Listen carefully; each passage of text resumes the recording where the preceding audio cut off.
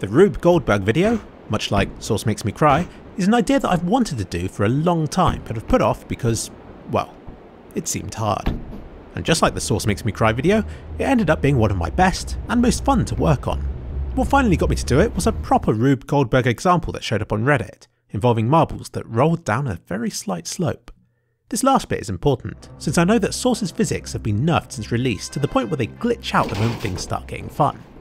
The idea of a few marbles on a slope sounded within its capabilities, so I got to work on one of my own.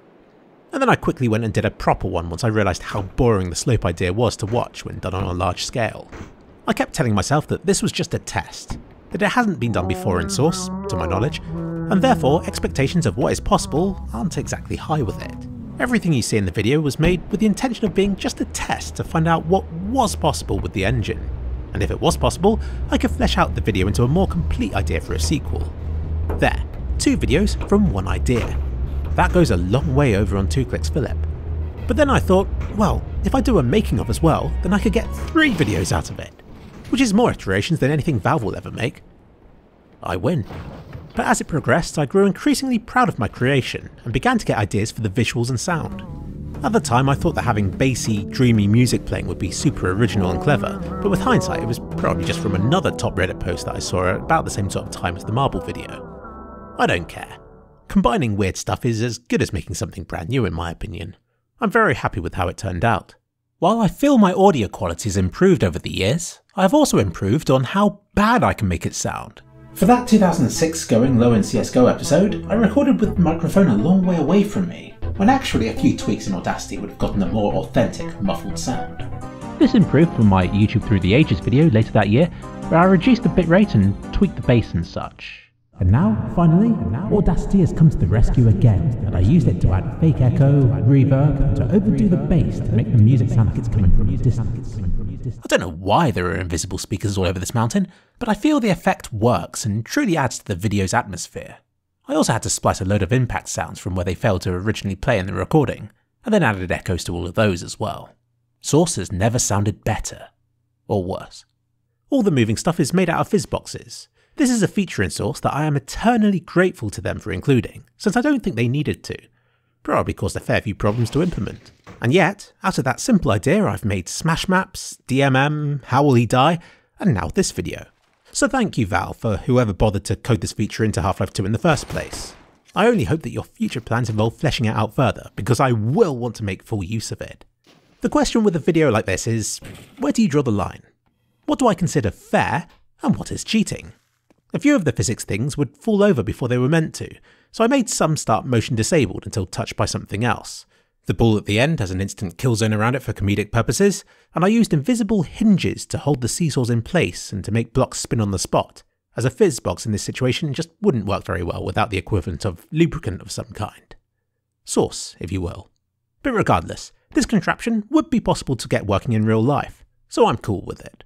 After all the effort that went into the bulk of this video, I decided it would have been a missed opportunity to not have something at the start and finish as well, even though by this point I was getting impatient and just wanted the world to see this video. The whole Indiana Jones zoom out intro nicely mirrors the start of the other Sauce video, and starts the video off a lot better than simply seeing a boulder start moving for no apparent reason. And the ending? Well, it's CSGO. You've got to have somebody dying. I originally wanted something sillier at the end, like lots of heavy objects missing the guy only for the tiniest pebble to eventually kill him, but couldn't be bothered to work out how to do that, so instead moved on to a ball rolling up to him and sending him flying. I initially had the music stop before the death to make the ending feel really Monty Python-esque, anticlimactic, contrasting with the elaborate journey up to that point. But then my friend, Cat of War, suggested that I should use the CSGO music at some point, so I put it in at the end and made it more dramatic to suit the theme. The reference to my earlier Sauce video came about early on as well, but I very nearly didn't add the Powered by Sauce intro at all. I was ready to release the video, and then thought it made complete sense to include it as well, and had to wait another 2 hours as I re-rendered and re-uploaded. I also wanted to do this whole video in one take, and this is where all the challenges arose. Because you don't get all this working first time. When testing, I split it up into smaller chunks that I didn't have to watch through it all every time I made a change, of which I made hundreds. There are natural breaks that a Rube Goldberg machine has. Some bits are powered by momentum, while other bits require a slight nudge to get moving. So when testing, I chose mid-start points that mimicked how the thing as a whole would behave at that point. Now you'd hope that, being a computer simulation, it would behave the same every time. Well, Source doesn't. A lot of the time it would fail for no good reason, so I had to test each change a number of times to see if it was feasible, and then made adjustments to make it as reliable as possible. This block here would sometimes fly way too far, and other times not at all.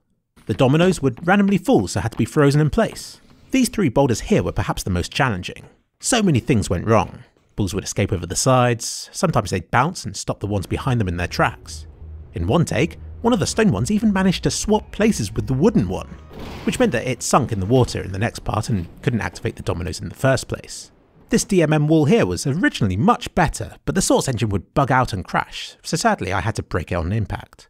Valve, please fix. I had to add some walls to the top part of the map because otherwise boulders from early on would tumble down and preemptively trigger later bits. I swear, some of the problems I had were so simple yet unexpected, I couldn't help but be impressed. Then these cogs decided to stop working for no good reason and I had to reposition them all to get them spinning again. This top bit here used to start the other way up and would freefall, spinning 180 degrees before riding the beam down. But of course, that also broke for no reason and I had to settle for a less dramatic, but far more consistent alternative instead. In fact, come to think of it, it all broke again for the one-take version.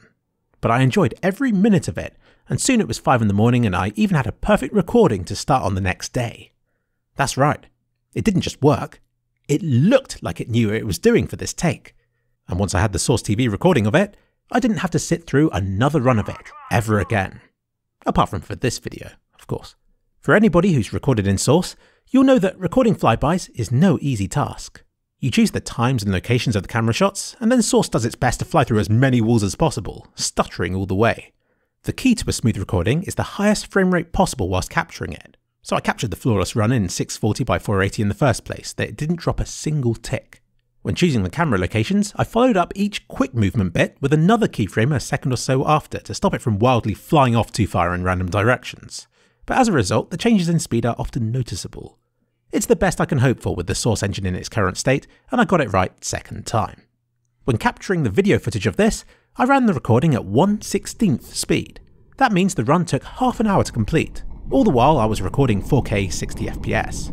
I could then speed it up to blur it all together, which is why the whole thing looks so smooth in playback. It's as smooth as 1000 FPS. I said in the making of Source Makes Me Cry that I got lucky and that there wasn't much to learn from the experience. But I've changed my mind. Honestly, most of my videos are a chore to make. This is simply because I've done them all before. I mean, they serve a purpose. They're the ones that earn me the money and push up my view time that the YouTube algorithms value so much. But videos like this is what I enjoy making. I get to try something new, to solve problems and to venture into unexplored territory. I'm so used to tried and tested methods of video making that I've forgotten what it's like to jump in the deep end. A video like this is scary and challenging, but it brings back the feeling I got when I first started YouTube. This project has been a real adventure, and I'm left with something I'm genuinely proud of, that I can rewatch countless times, and I'm actually excited to see what you guys think of it as well.